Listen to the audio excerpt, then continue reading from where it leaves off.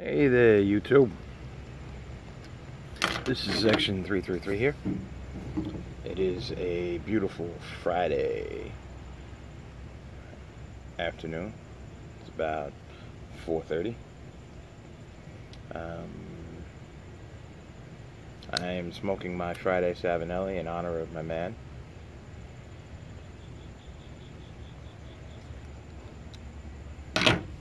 Matches 860. A great YouTuber himself.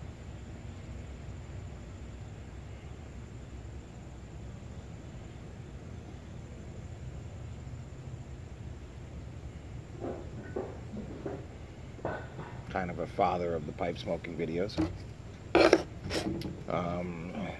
in one man piping. Dagners, yeah. YouTube pipe community. I am smoking in my Friday Savinelli, which is a Oscar Rustic. As you can see, is a beautiful pipe. Oscar Tiger Rustic. And that's I guess that's the tiger stripes in the stem there. I don't know if you can see that. It's like yellow and black in the stem.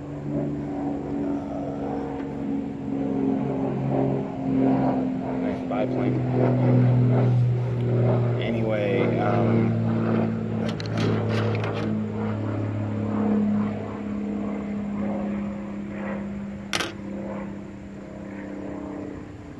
I am smoking Captain Earle's 10 Russians, which I cannot get enough of. I've been smoking that a lot lately.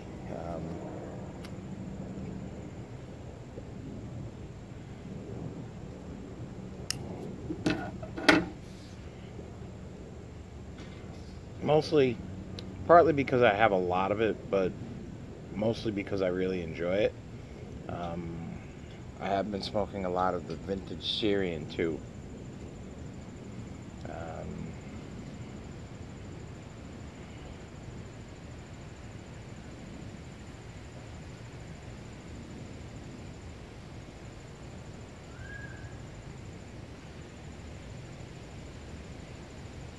Yeah, vintage Syrian is like, that's almost like dessert for me.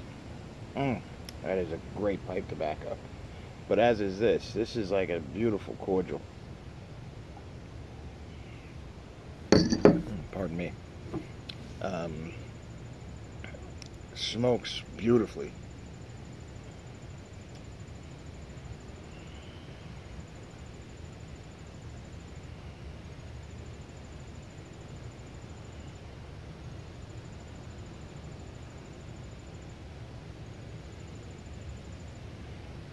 Smokes beautifully. The 10 Russians, like I said, smoke on smoke.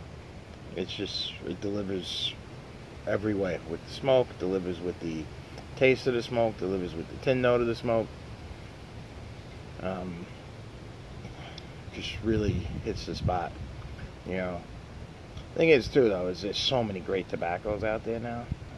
There's some, I mean, I like so many different blends, so many different brands. It's tough to go wrong now. The competition is, if you put something out that's no good, you're going to stop making it within a couple of months because no one's going to buy it. The competition is so tough right now. You have to make good tobacco. Yeah, that's why, like, some people are like, oh, Penzance. Penzance is great. Don't get me wrong. I have actually smoked one bowl recently. A friend shared some with me, and while it was phenomenal, I actually have some Margate, which I only smoke on special occasions. Yes. Does anybody else have special occasion tobaccos that they only smoke when it's a special occasion? I do. But I have Margate, which I actually enjoyed the Margate more than I enjoy the Penzance. What are you going to do? Vintage Syrian is kind of a special tobacco for me, even though everybody tells me you can get it, you know. I don't know how long you're going to be able to keep getting it. So.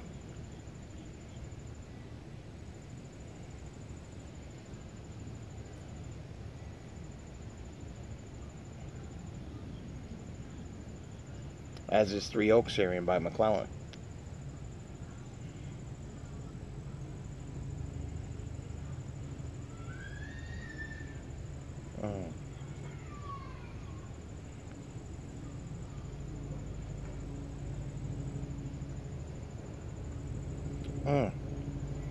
So, I actually really like this pipe, the Tiger Rustic, Oscar Tiger Rustic. I don't know if they make this in a smooth. I have no idea. But, yeah, I think Savinelli makes a great pipe in general. And I think they make, you know, I think it's them, Peterson, Stanwell are your best bang for your buck, in my opinion. Because I think those brands, most of their lines are affordable, and even their cheaper lines are still good pipes. Is it pretty as a Paul Winslow? No.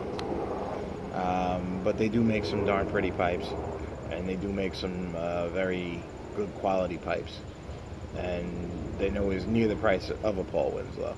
I mean, you could get a Savinelli Puntoro and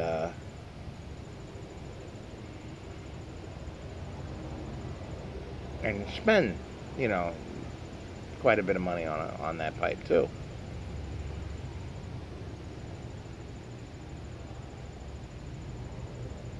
But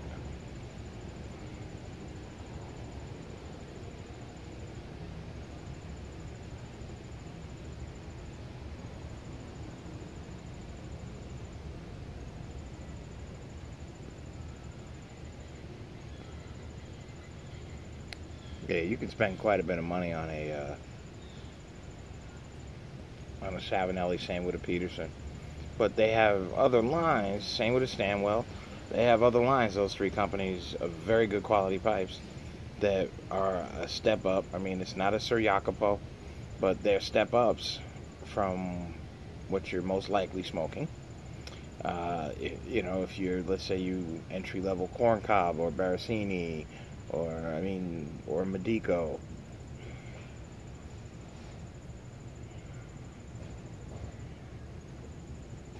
Yeah, and it's a nice step up.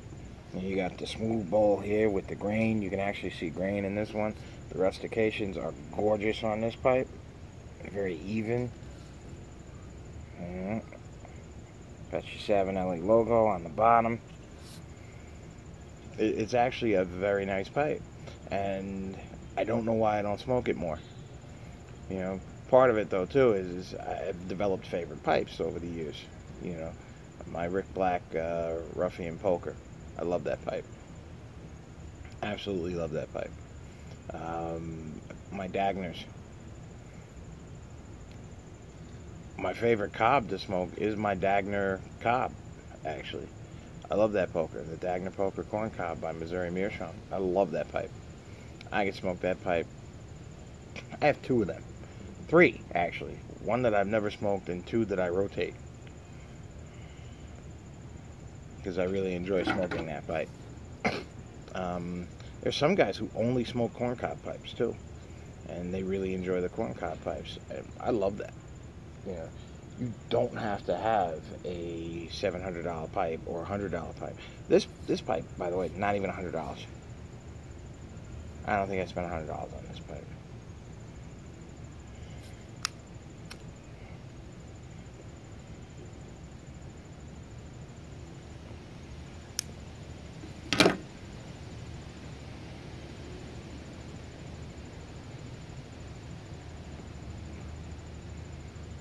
But doesn't get that warm in the hand, this pipe.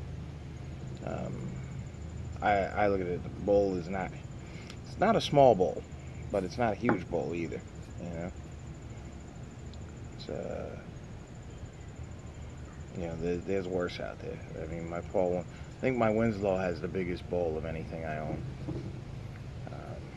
I do have oh, it's not a Chacombe. It is a Chacombe. I'm thinking of a Bout Chocin. Bout Chocin is actually not a bad pipe either. But I have a Chacombe Volcano, which is a very big pipe. Oh, there's my little dog.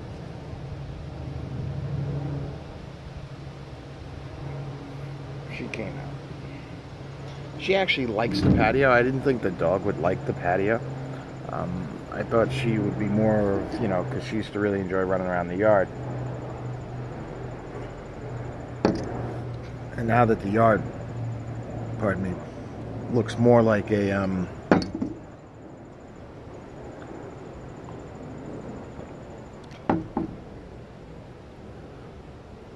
spa or a retreat, and you have all this paving back here and these flagstones and all of that, I thought that the dog was going to not like it, but she really enjoys it, and she likes going up into the part where the rocks are and everything. And it's like, for her, she's like out in the woods or something, you know.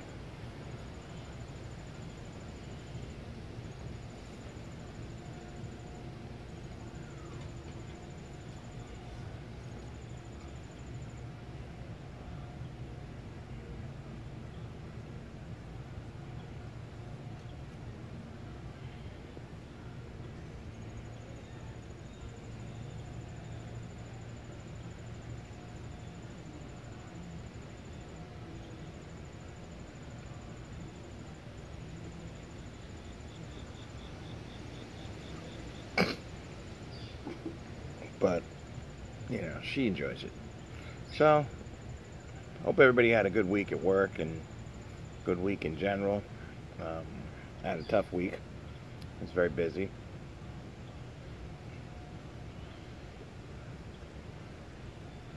Last 2 days weren't too bad, but first 2 days were hoo, yeah. You know, also I've been busy with the, you know, this is my holiday this week. It's in September, so, you know, it's towards the end of September. So the high holy days have started. And so Shana Tova to all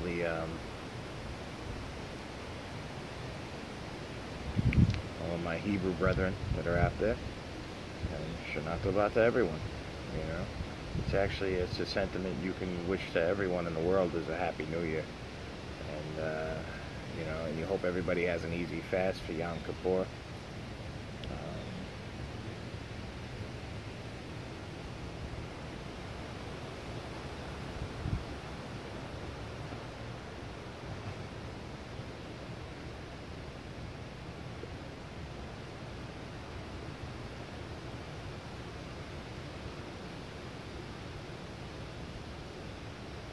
You know, you want to be granted a mitzvah for, and unfortunately my rabbi did. He granted us a mitzvah for, my wife and I both worked on the last 2 days. And, because, you know, we work in healthcare, so it's kind of important that we get to our jobs and do what we do. Take care of our patients. It's not kind of important. It is important. Yeah. So the rabbi is actually very understanding about that, and so because you're doing good things for people. Yeah. So I had some questions to any of the people that follow this channel or subscribe to this channel. Any particular videos you want to see, let me know. I am going to do a video on the Osprey Nebula pack. Somebody actually asked me to do one because of I put a couple backpacking or pack videos up for my everyday carry pack. So I'm going to do some of those. But any particular videos, any particular tobaccos you want to see, Penzance I cannot get. Sobrani. I haven't been able to find it. But I had some questions about, like, you know, I was talking about Scotch in the last video when I was smoking the 10 Russians, Captain Earle's 10 Russians, as well as when I was smoking the H&H, or Hearth and Home Larry's blend. When I smoke that, I was speaking about single malt scotches, things like that. I do like to imbibe in nice quality spirits from time to time, and sometimes it's very relaxing to have a good single malt with a good smoky Latakia flake. With the Virginias, I do drink a bourbon or a toasted rye or something like that from time to time, and that's quite good. Or a regular rye even. I'll drink that with when I smoke Virginias, and I'll drink that when I smoke even Latakia blends as well, and English blends. So I guess what I'm asking, some people enjoy beer or wine. I gotta tell you, Darkfire Kentucky goes very well with bourbon or corn whiskey as well. So I do have to ask people, what do you, if you imbibe at all, is there any particular type of spirit that you enjoy with your pipe? And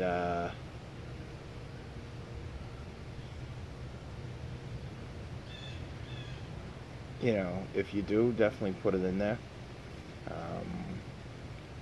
You know, and you drink something different depending on what pipe tobacco you're smoking or whatever. Do you have a go-to pipe brand with a go-to or go-to whiskey that you always go to, no matter what pipe you're smoking or cigar you're smoking?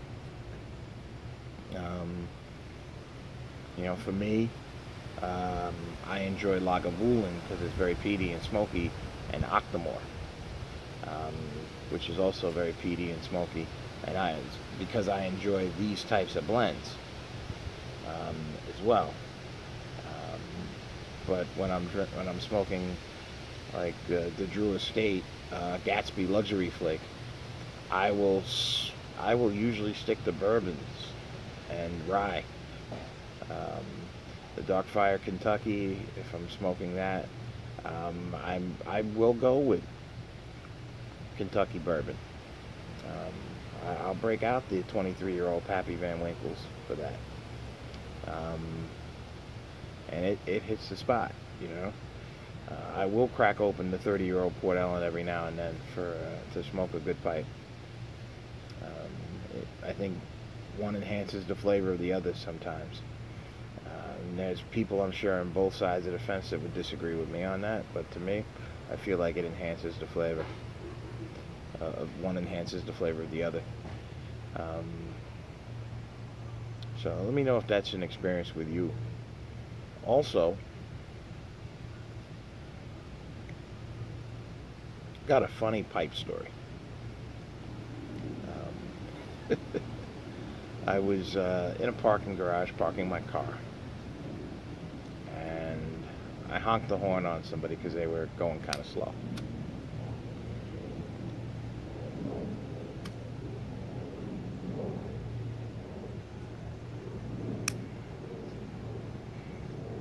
And I knew where the parking spaces were. I guess he was lost and didn't know where all the parking spots were, so I was like, you know, let me show him where the parking spots are. Get out of the way and I'll show you where they are, you know? And so I go and park my car. I was being impatient. It's my fault. And so I must have upset the gentleman. So when I park my car, next thing I know, somebody's knocking on my car door.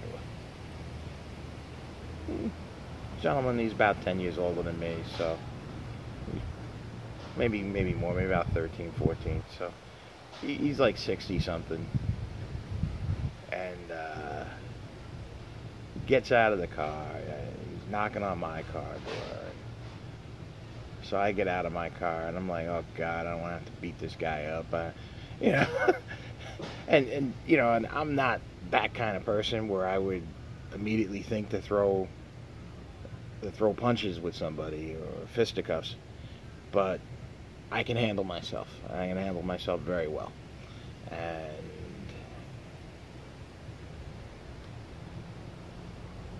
he starts yelling at me because he's like, "Oh, you're so impatient and this and that and everything. He says, why are you honking your horn at me?" And he's smoking a pipe. And I said to him, "Is that a Dr. Graybo?" And he's like, "It is a Dr. Graybo." I didn't even like listen to like what he was saying. I said, "Is that a Dr. Graybo?" And then we had like a whole 15-minute conversation about pipes. We were both late for our appointments.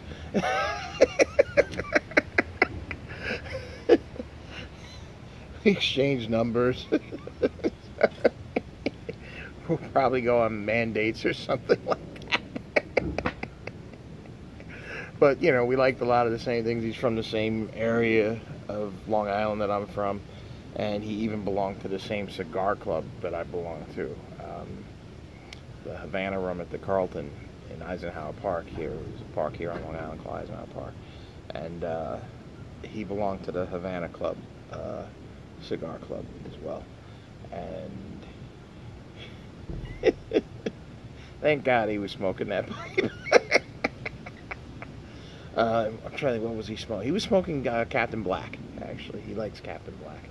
So he's smoking Captain Black Red. We hit it off.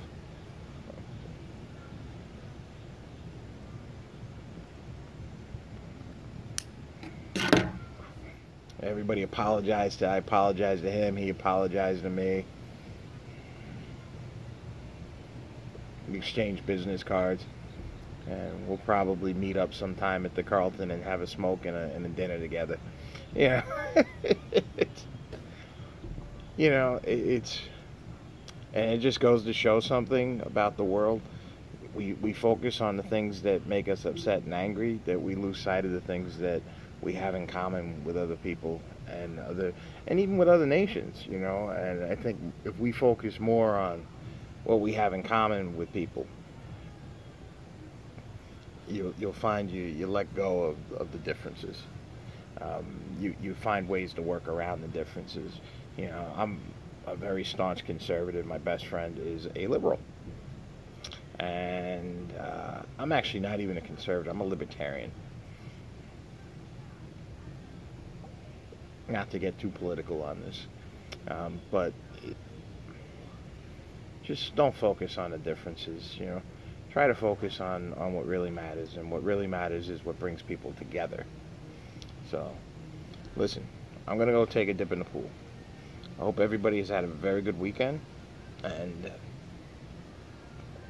it's been and I hope everybody has a good holidays, and like I said to my Hebrew brother, I hope you have a very good fast next week. On Friday, I will probably not do a video next Friday. I will have to do it either Thursday night or Sunday afternoon. But I will not do a Friday video because I will be observing my holiday. Always a pleasure, and thank you everyone who watches these videos and listening to my ramblings and thoughts. But thank you so much. You know, somebody told me in my last video too, and I'm looking at this now, as I'm facing the as I am facing my house, so the camera's facing my house, my back's to my house, and somebody said to me, "Why don't you have the pool as your backdrop?" I was like, that's probably a good idea. So the next video, the pool will be the backdrop. All right. Love you all. God bless. All right. Thank you. Have a good weekend.